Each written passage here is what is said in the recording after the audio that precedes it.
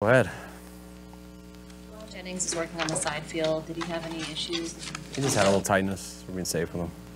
Tightness. Same with BA. Both of them, same boat. What's the thought process behind that last drill that you guys do? 11 on 11, no helmets. Just try to ease him into that. Something that I never wanted to do. We did it last year to have them ease into going slower. We'll eventually put those helmets on though so no one busts their face up. But just making sure guys learn how to use their hands. When you're evaluating quarterbacks this early in OTAs, are you judging off of timing, accuracy, footwork? What do you really look at?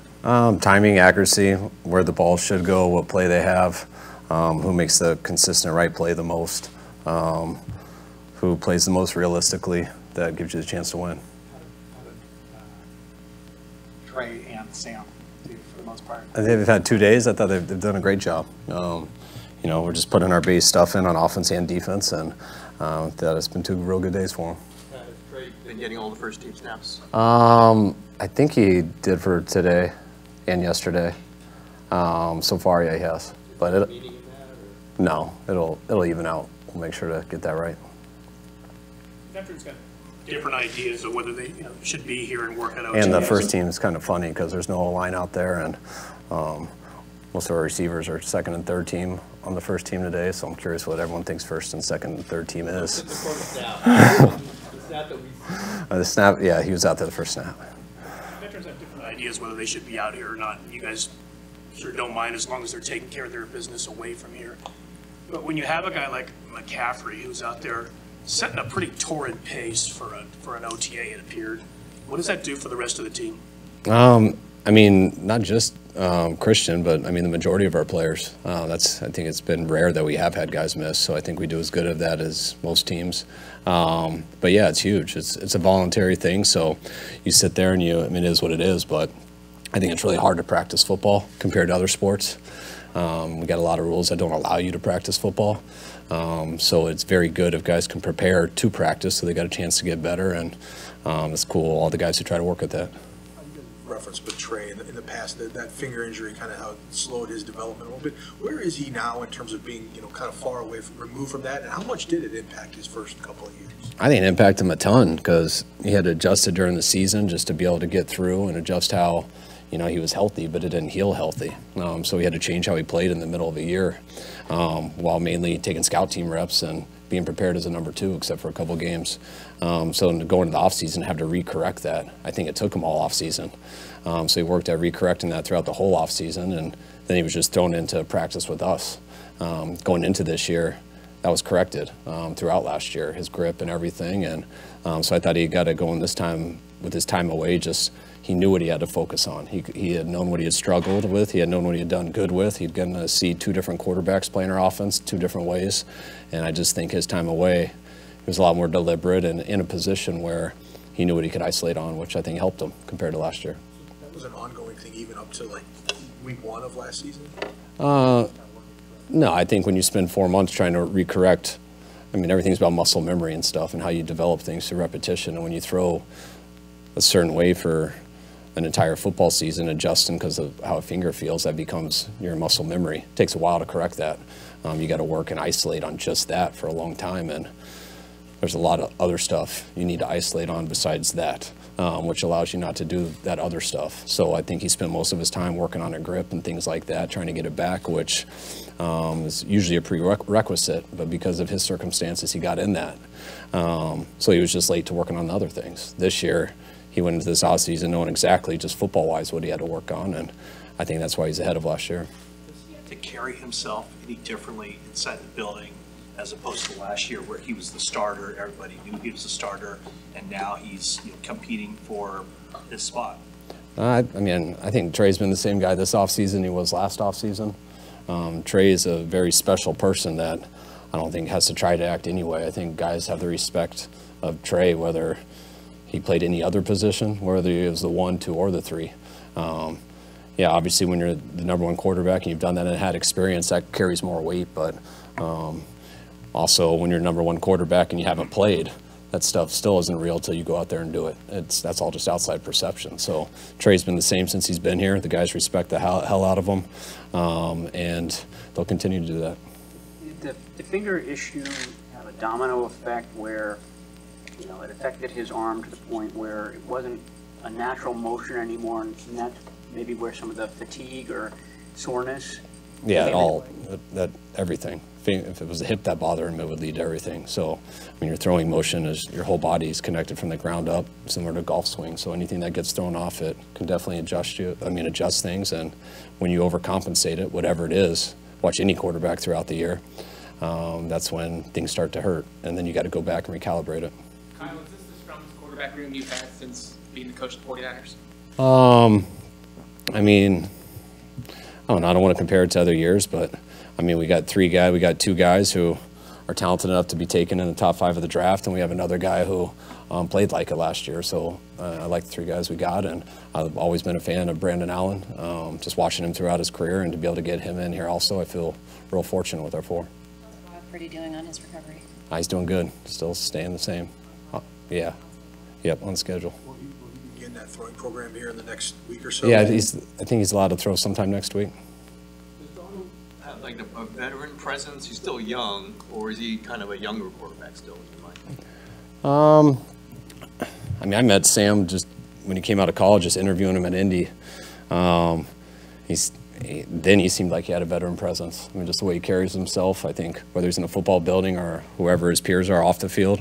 And he seems almost like the same guy I met 4 years ago. So he is a little bit more of a veteran, being in a couple places, but Sam's come in here with, to me, being the same guy he's always been. That's why he's had such a good reputation, and he's coming here acting like he's learning everything from scratch, which he is, and trying to act like a rookie in that way because it is all new to him. He doesn't want to make any assumptions, and he's been awesome in phase 1 and phase 2, trying to just do techniques he's not used to and things like that, and it's been cool that he put the work in those 2 phases that he's been able to use some of it here in these last 2 practices. When you were looking at him at college, he was a mobile quarterback, not running around like crazy. Is that a big feature in what you like about him now? Can you get some of that in him this season? Yeah, I mean, that all happens usually with reactions and stuff. I mean, there's 2 types of mobile quarterbacks. I mean, is it a type that you try to design runs for? Or is there a type who's got the athletic ability or just knack for making some off-schedule plays? And I think his knack for off-schedule plays has always been good. When something's not there and he feels space in the pocket and he doesn't hesitate to run, he's been able to do it very well. That's usually a bonus. I mean, you want that anytime you have that. But you also got to be very good at the quarterback position too. And Sam bringing that element is something that helps a lot of stuff as long as he doesn't miss the other elements with it. And I think that's something you saw with Brock a good amount last year when he came in. I mean, people wouldn't think of Brock as a runner, but he is quick, he is athletic in the pocket, and he makes plays very similar to the way Sam does scrambling. And that's what we see in Sam too. It's a moving target, but both you and John have mentioned training camp for Brock. Does that mean conceivable he could be ready at the start of training camp? Yeah, it's not really a moving target. It's that only God knows, and it's all estimates. So it depends what quote people have got from me. But I mean, we're hoping for week 1, and I feel pretty optimistic about that. That's what we're hoping for. He'll be ready to play in week 1, and usually that doesn't mean that's the day he comes back. Usually you got to come before that to make that goal, and that's kind of the goal we're hoping for, and don't have any reason to think differently. Excuse me, you're missing a few guys out there, sorry. But are you generally pleased with the level of participation and energy today? Oh yeah, I'm real pleased with it. I mean, it's always different. I mean, it's always different for O-line and D-line because just the way it is now, it's hard for us to set up for those guys to get as much. So it is more of a passing deal and skill position type thing. But for the most part, I mean, I think we had 5 guys not here, so I mean, I want it to be 100%, but I'm pretty realistic with that, and I mean, I'll take 5. The guys that aren't here, are all of them expected, or are you expecting them not to be here? Yeah, I communicate with all of them, so I got a pretty good idea. What your thoughts to the new kickoff rule pass today? I mean, probably the same as all the other special teams coach. I mean, when you don't have experience of it, and you don't know which way it's going to go. And I think the point is for probably to eliminate more kickoffs and stuff, which is for safety. So if that's the case, then I think everyone's for that. But, just not sure that it is. So we'll have to see how it plays out now and how it goes and how we adjust to it. But that's the rule now. So now we'll start trying to make estimates about what our philosophies will be, but any philosophy will be developed through the experience of watching how it works out throughout the year. You said at the Dwight Clark event that Brock was working out with a towel.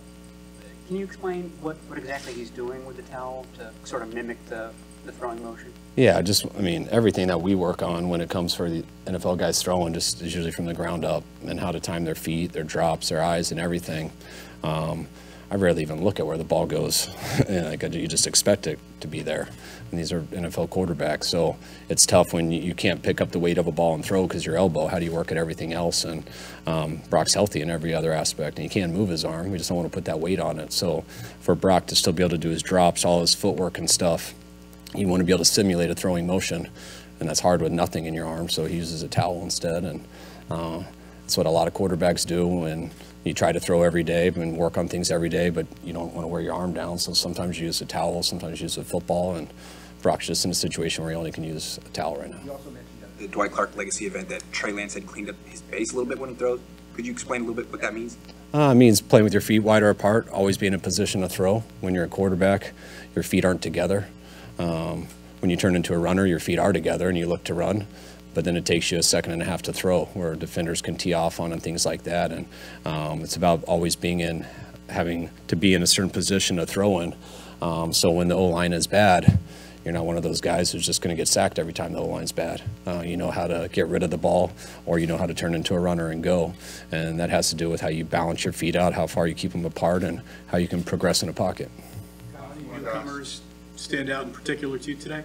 Not really, just 2 days. So, I mean, even if they did, I make sure I don't even say anything to the coaches, because I've coached too much to get very excited about guys on day one and not feel the same way on day three, and vice versa. So it's early out there, and some of what OTAs is like for the most part, but we'll have a better idea as we get towards the end of this, and then that's the best part, because we get away for 40 days, and I've also learned do not make any concrete decisions, because you get away for 40 days and you come back, and that's when you really see who got better or worse and who's really going to make a play for this team.